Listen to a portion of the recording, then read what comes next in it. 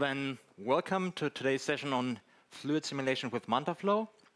And well, yeah, my name is Sebastian Barschkis.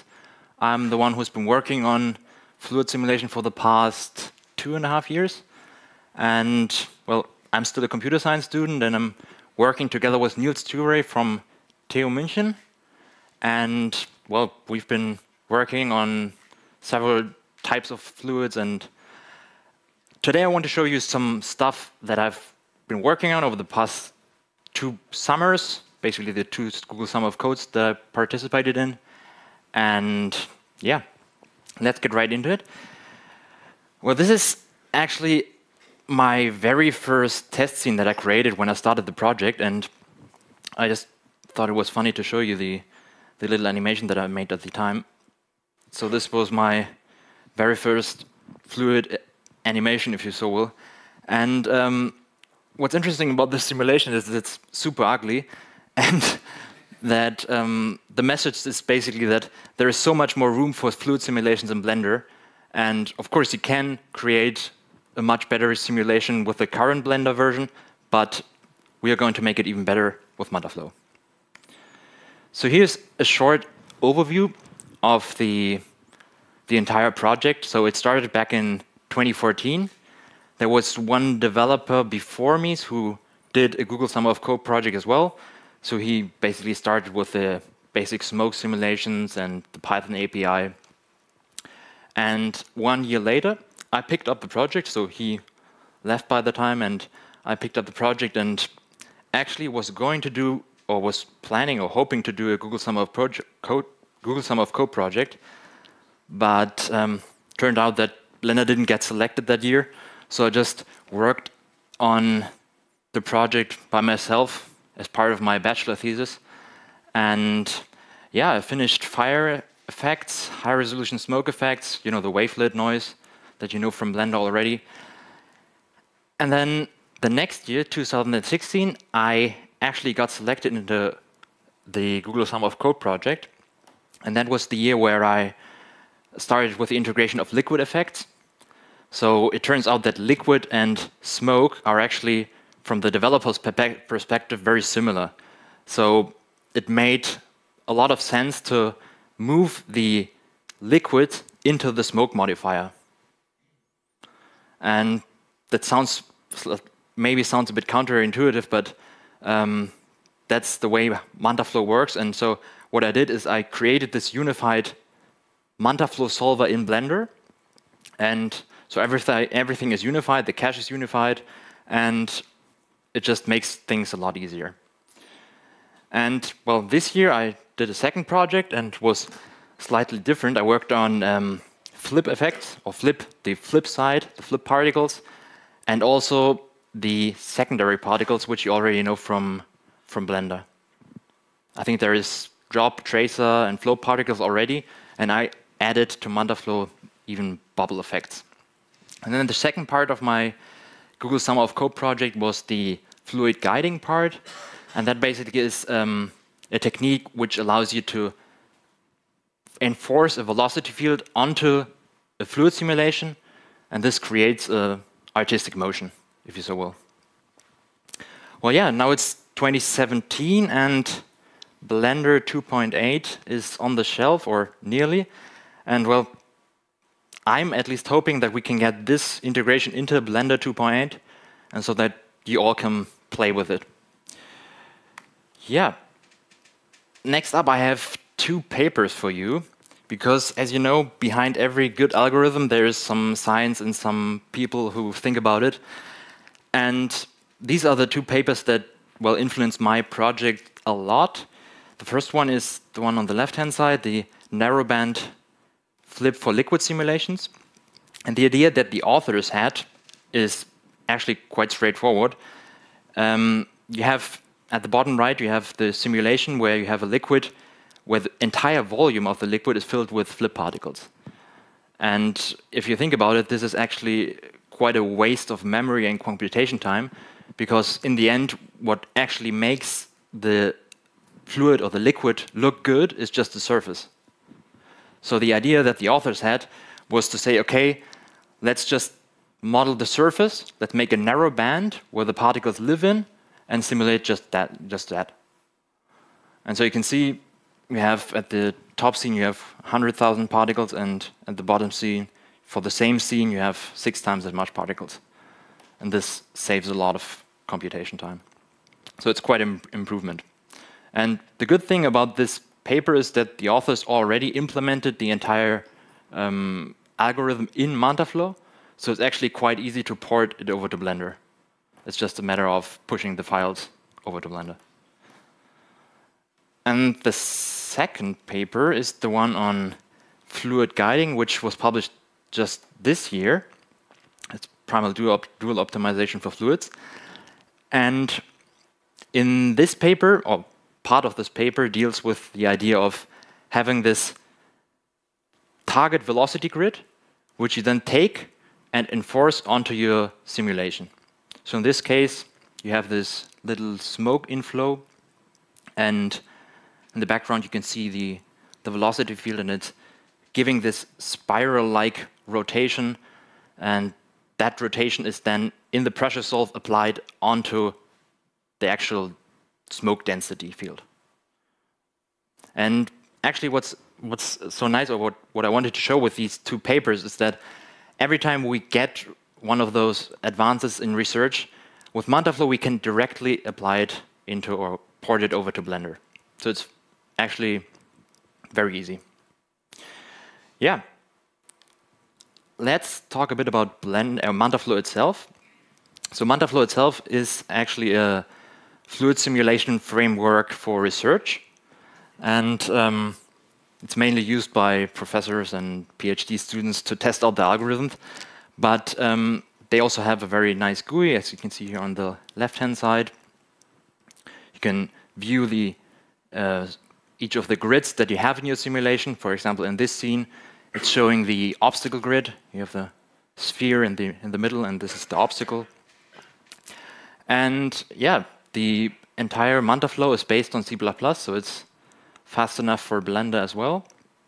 It has a plugin-like structure or architecture, and this makes it quite easy to develop new algorithms. For example, when I worked on the fire effects, I just had to write the algorithms, put them into a plugin, and copy that plugin over to Mantaflow, and then in a next step, from a Python theme, I was able to just call the functions and have my simulation running. So then I'm at my next point, and that is the Python scenes. So the way you interact with Mantaflow is directly through Python. So you have a Python script, and there are several building blocks. So at the top, you always declare your model, your solver object. So that can be either 2D, 3D. Then you can set the domain size, those sort of things. And later on, you say, okay, what data structures do I need? What grids do I need? Do I need particle systems? And I don't want to go through everything that's on this slide, but the main idea is that you can break down the script, or you can tear it apart. That's basically what I did in Blender. You can tear it apart and have those Python snippets, as I call them. And these Python snippets are callable from Blender. So you can call them at any time in your simulation and say, okay, I want to change my solver object, change the resolution, and you just call the snippet, and it gets executed and changes your setup. And this is actually quite convenient because it makes the whole process of, on one hand, makes the process of development very easy. You can export the scene as a Mantaflow script. So to say, you reverse engineer your simulation, so you have it in Blender and then port it over to Mantaflow and then debug your code. But that's not the point, that's just the development side. The major point is to have a setup that's suitable for the future node editor. And the node editor is still a future project, but Niels and I think that this is the perfect basis for such a node editor.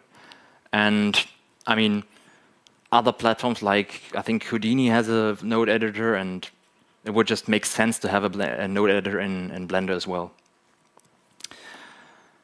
So yeah, now let me talk about a bit a bit of the stuff that changes and a bit of the stuff that remains the same.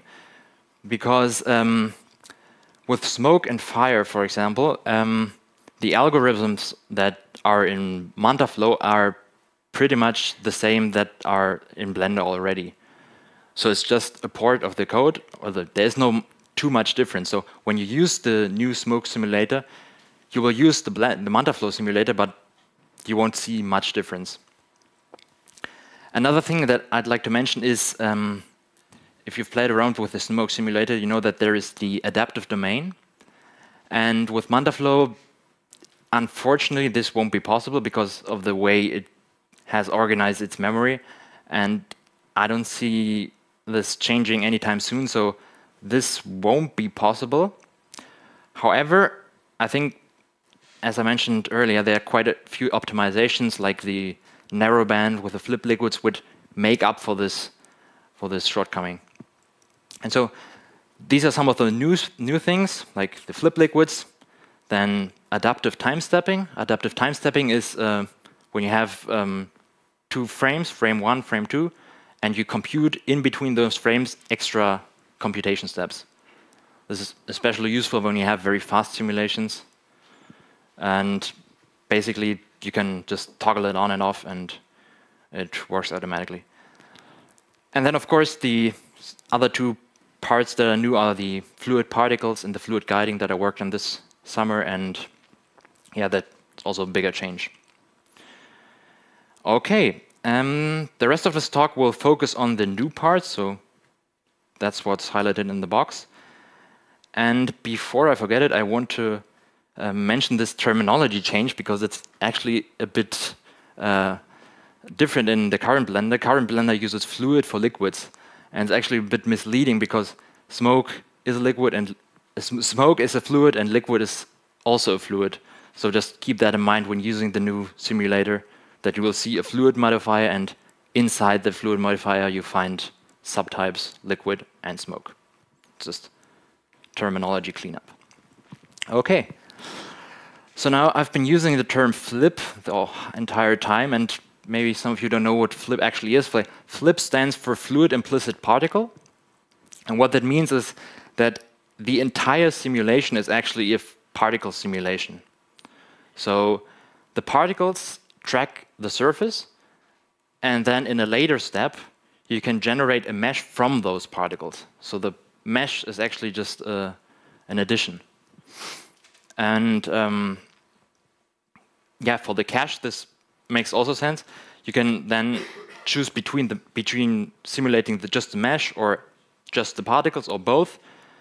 And this is really the mesh, and the particles are really just the outcome of your simulation. And here you can see one of those really high resolution splashes. This is 512 divisions, and you can really see in the middle the high detail where you can see all the particles in the scene. Yeah. Okay, here I have a small comparison of the current Blender and the Blender with Mantaflow version. So at the top half, you see this is the current Blender fluid simulation as it is right now. And what's interesting about the splash, or what most people complain about in the splash, is that the drops are actually not real drops. They are these little like strands or strips. I mean, they look okay, but not too realistic. And with Mantaflow, it changes a bit. You get a more uniform splash. And yeah, it's really up to the artist to say what looks better or what looks more realistic. And I would just say that with Mantaflow, you always get a bigger splash, so to say. It's much more detail on the splash and just a richer fluid simulation. All right, so then let's move on to the first demo that I have for you. And let me just change to Blender, open up the first scene. And, well, this is what I talked about earlier. This is the new Fluid UI. And in the Fluid modifier, you have different types of domain, right now you have just two. You have just the gas type and the liquid type. So gas would be smoke or fire, and liquids is just liquids. So it's inside one modifier. Here you can see the old modifier, which will hopefully be removed very soon. And yeah, this is the single one, the single fluid modifier. And another thing I wanted to show you is the fluid cache. So I mentioned earlier, liquid liquids is either just particles or mesh, or you can mix and match them. And this is what the UI at the bottom here is all about. It's on one hand the surface format that you define, so that would be the mesh, and you can also toggle the volumetric format, which would give you the flip particles. Okay. And that's all for this demo now. I will come back to the scene in just a second. Let me just go back to the slides and move on to fluid particles. So I've been talking about flip particles the entire time. So it's the fluid implicit particle that makes the surface. Here on the right-hand side, you can see those two images. The top one is exclusively flip particles, and the bottom one is overlaying a mesh and the fluid particles. And the most interesting about fluid particles is actually the secondary particles. And you know them from Blender already. And the same technique is now implemented in Mantaflow as well. So you have drop, bubble, float, and tracer particles. I think bubble particles doesn't even exist in the current Blender, so it's one new type of particle. And then I put there that the upper three ones, so drop, bubble, and float, are recycled. And what that means, as you will see in just a second, is that these particles run through a particle life cycle. So the drop particle is generated, then converted into a bubble, and then again converted into a float. And I have another visualization here, and this is basically just the different fluid particles stacked on top of each other. So you have the tracer particles that fill up the entire volume, then the float particles on the surface, bubble and drop particles which make the crown of this splash, and then flip particles which also are at the surface. All right, now I have this little sketch here to show you how the particles are actually generated. So flip particles, it's clear, they're at the surface and they are generated automatically. You don't have to worry about them. You can just visualize them, but everything else is up to the simulation itself. Now to drop particles. How do you generate a drop particle? Well, if you think about it, it's actually, or if you think about where you have drop particles, then you'll quickly realize that drop particles usually are generated at very fast-moving fluid objects. So for example, you have this wave, and at the tip of this wave, you would want to generate a drop particle. So the first check that you have to perform is, okay, is the shape convex in this, or is it the tip of the fluid, and is it fast enough? And when you have made those checks, you can generate a drop particle, send it off on its own way with its own velocity, and then right at the bottom I put this Euler's method. This is just the formula. You don't have to understand it. This is just a formula that is used to compute the next particle position. Yeah. So this particle is on its own way. It's generated. There's some gravity applied on it, and then it's falling onto the surface. And once it hits the surface, it gets converted into the bubble particle. The bubble particle itself will then get some buoyancy so that it floats to the surface. And once it's at the surface, it gets converted into a float particle. Okay? And this is the particle life cycle I was talking about. And so you have the drop particle is generated, and everything else happens on its own. Now on to, it's the life cycle. Now on to the tracer particles, because the tracer particles are a bit on their own. So how they work is basically that you have a probability, and this probability tells you how likely you want to generate a particle in a cell. So for example, if you say, okay, tracer particles with 100% probability means that in every cell I would generate a particle. 50% would mean, okay, on average, every second cell gets a tracer particle. Yeah, and the same can also be used for float particles. So if you want to add some more float particles, you can add the same technique with probability and sample more float particles at the surface. Okay, that's this theoretical part. Now let's go to the more practical part, and that's this demo scene.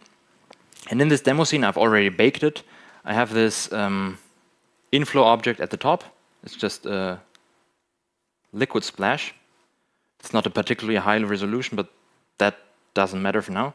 It's just this splash. And what I'd like to do now is maybe stop it at frame 30. And now we can go into the fluid UI, into the fluid particles UI. And here what you see is all the different particle types.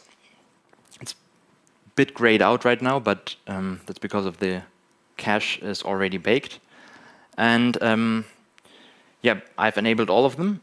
And what you can then do is you can go on to the particles interface, and you'll see that for each particle type you have a known particle system. And we can take a look at them, and you'll see, okay, here you can see the flip particles at the surface of the fluid. Then we have the drop particles flying around in the air, so to say. Then moving on a bit into the fluid, we have the drop particles, the bubble particles. As you can see, they rise to the surface. And then we have, at the surface, the float particles. Again, floating only at the top. And these are actually quite similar to the flip particles, but they are actually originating from the drop particle. And then at the end we have tracer particles in the entire volume of the fluid. So these move with the flow of the fluid.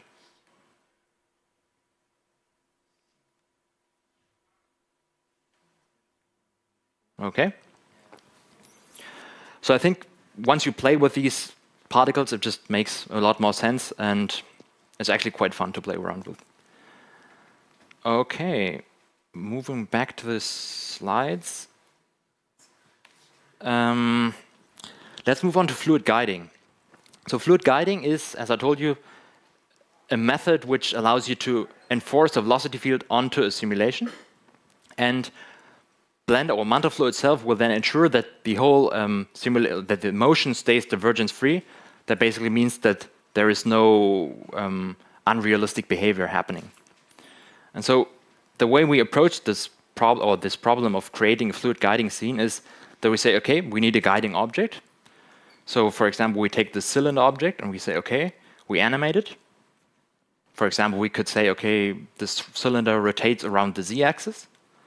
And this way it creates a velocity field. This velocity field can then be taken and handed on to the internal Manta pressure solve. And then we can also define blur and the weight. And the blur is, you can see on the right-hand side, basically just the size of the vortices in the guiding. And yeah, this will give you something similar to this. This is something as I rendered, took quite some time to render. But what you can see is that the smoke follows this guiding motion in the counterclockwise. So actually this is, I mean, the possibilities with this are endless. You can perform any motion you can think of.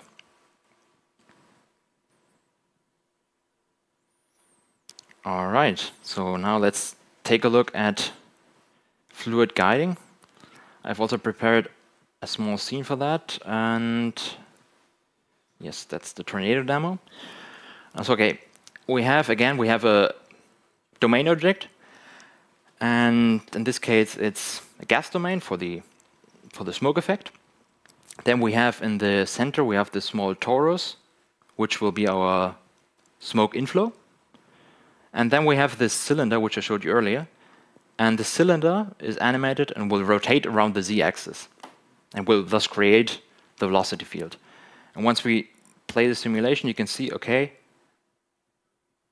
it generates the motion and the density follows the animation. All right?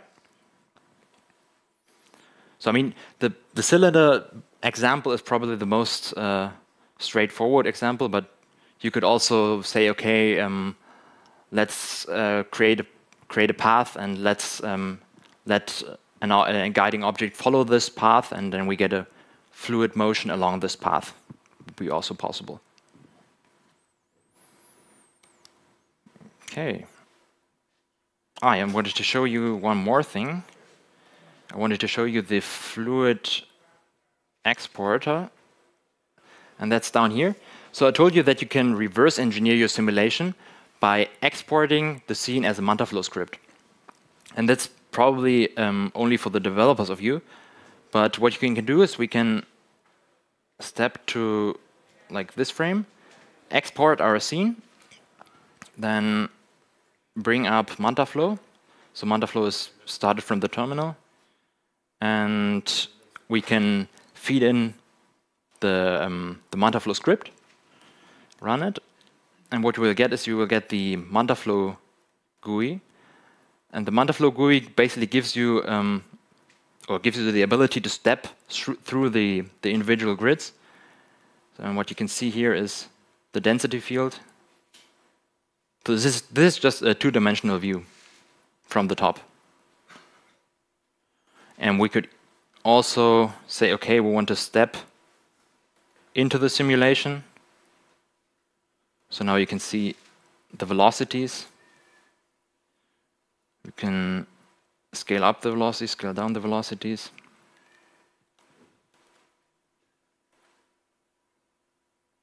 And there are a couple of more grids. So this is a density grid, and there's a pressure grid, obstacle grid,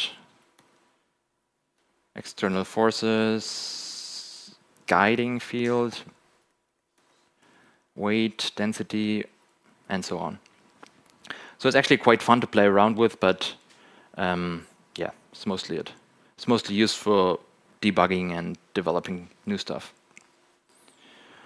All right, so then let's switch back to the presentation.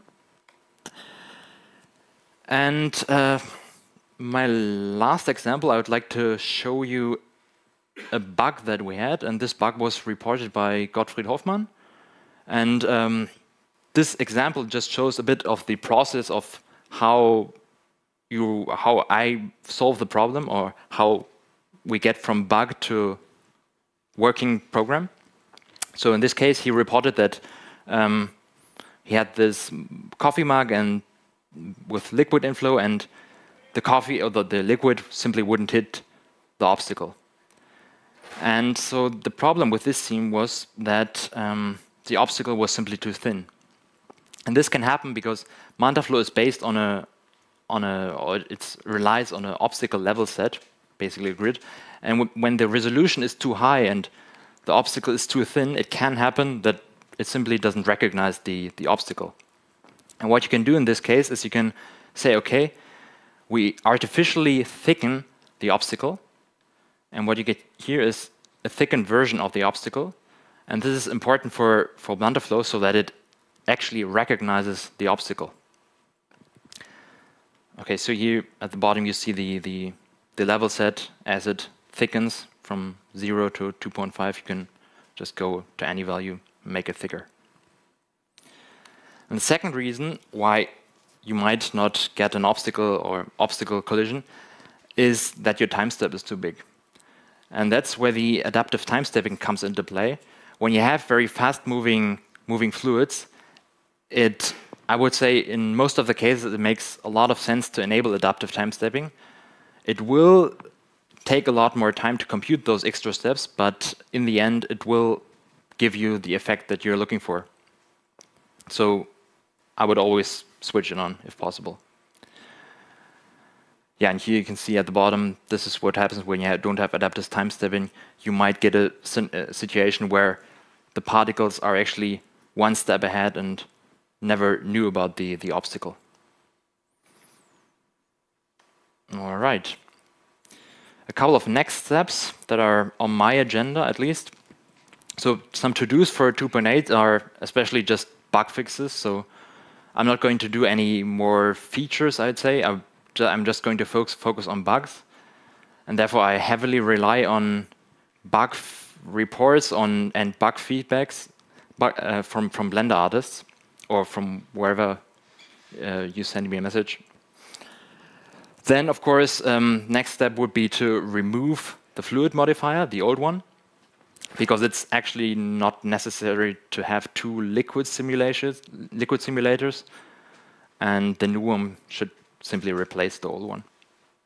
And then, of course, next step would be to merge this branch into 2.8 and see how it performs, and yeah, to have more people play around with it.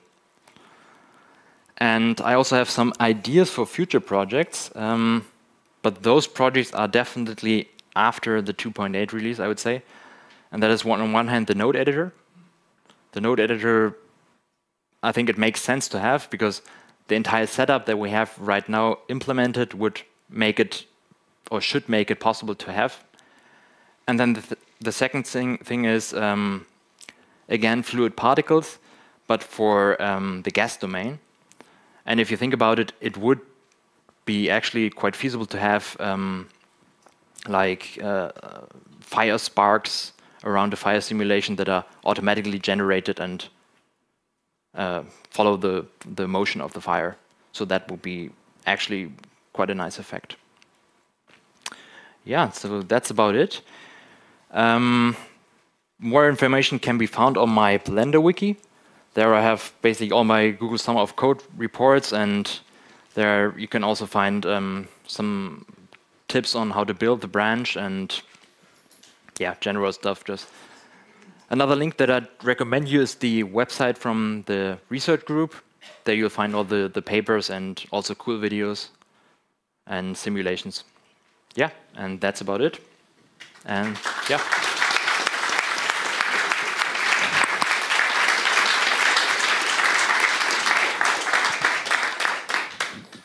Questions? Two fluids. Yeah, I'm just going to start at the left-hand side, yeah. Before you get too keen on throwing away the old fluid simulation, what's the back compatibility support? If I've got 2.8 or 2.77 blend file with some fluids in it at the moment, am I not going to be able to run it in your brave new world? I mean,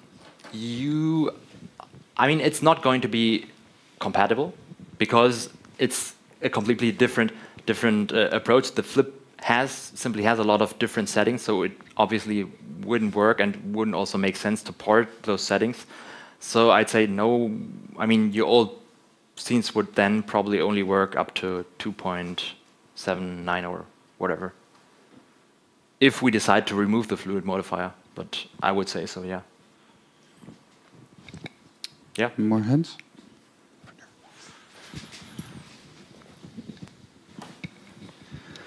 Do multiple particle simulations interact with each other? So if I have two smoke simulations, can they interact? You mean two separate domains? I don't know if I can set up one of two spawn objects in one domain, then it would solve the problem. But if I would have two separate simulations.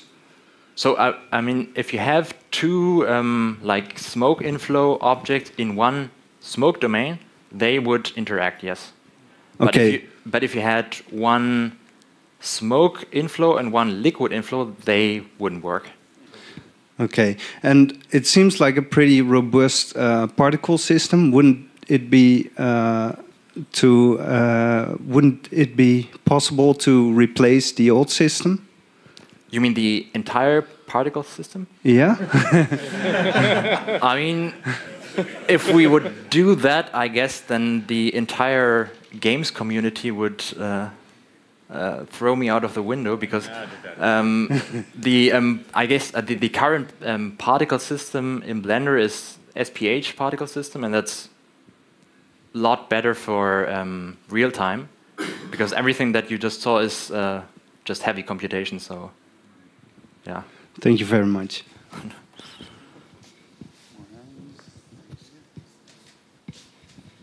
Does the guiding also support geometry that's changing in like surface deform and stuff? Does that affect the velocity at all? You mean, for example, like, let's say you take that cylinder, right, and you throw like a displacement modifier on it, and you just have it move around a little bit with a texture. Would that affect the overall movement of it as well? I mean, I would say it should work, but I mean, this is really experimental. Even the developers of the fluid guiding didn't know if the liquids really work with the guiding. So in theory, it should work, All but right, I guess no one has really tried it out yet. I'll test it and I'll let you know.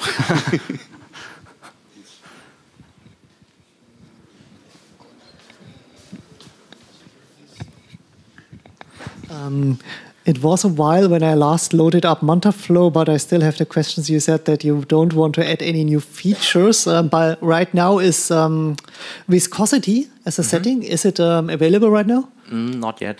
Will you add it before 2.8? Good question. I would say probably not. Just because I would rather focus on the bugs that are currently there. But I mean, viscosity is a pretty big feature. In that case, I would say don't remove L-beam until viscosity is in Mantaflow. That's true. Yeah. So that's one more thing we have to discuss. Yeah. Because viscosity is currently not supported in Mantaflow, so that would first have to be developed, and he was. Oh, there's one. Hi. From the user's point of view, how easy is to play with these settings to achieve desired flow, velocity, or for example, for smoke? And I know the old system was quite difficult to, you would need to play around and try different settings, and it's more trial and error to get what you want. Is it going to be easier? I mean, I designed from the UI perspective, I would say definitely yes, because everything is in one place and that's it. The one thing that, especially with guiding, that would be problematic is that it just takes a lot of resources for the computation. What you just saw was already baked, but if you really crank up the resolution, it can get really, really expensive very quickly. So just keep that in mind. But of course, this is also something I would like to improve, is the ability to play around with a low resolution simulation, and then later on, when you see that it looks like what I want, to simulate the big one.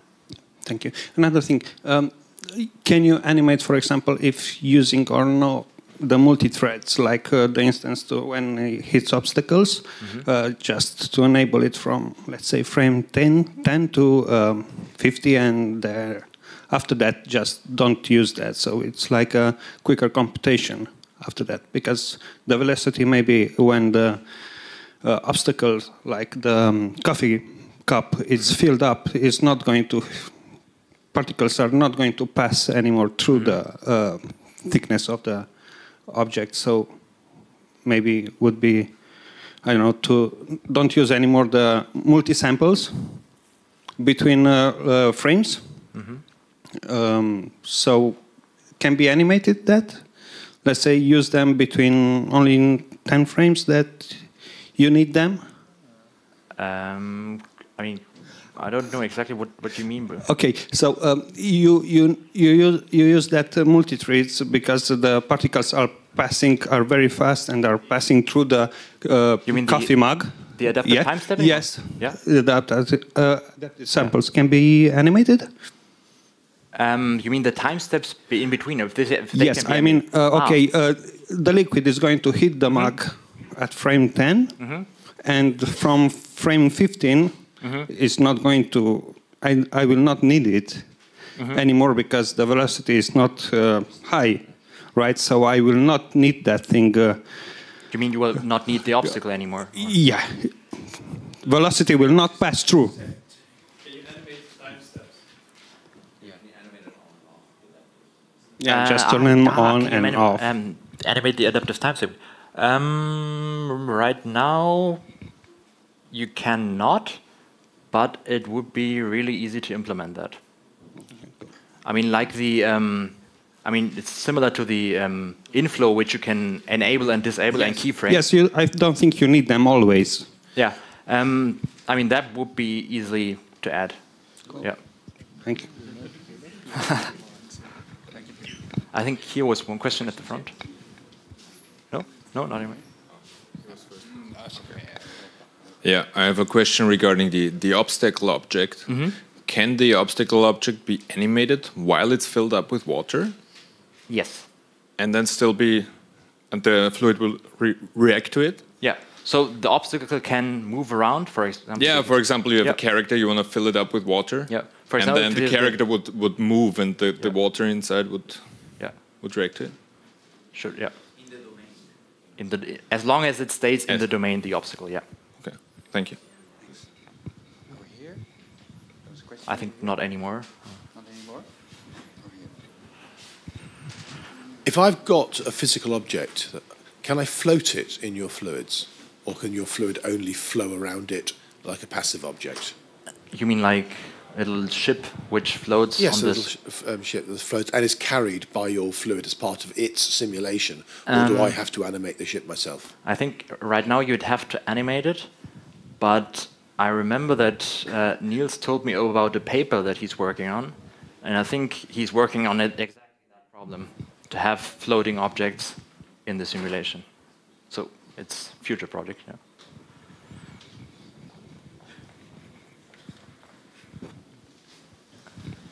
Are there any plans for optimization of Mantaflow? So like maybe better multi-threading, faster algorithms, or maybe like support for graphic cards? Like in Houdini, you got OpenCL accelerated simulations, which is pretty extreme. Not that I know of. I know that they once had one of those Mantaflow scenes implemented for CUDA. I think it was the vortex sheets, which was implemented for CUDA. But I don't think there are any plans for that. They're mainly focusing on new papers right now. So, but I mean, we already have in Mantaflow, the entire system is accelerated with either OpenMP or TBB, yeah. So depending on what you're running. So right now, if you're running on Mac, it automatically switches to TBB because OpenMP is a mess right now. But other than that, it would switch on to OpenMP.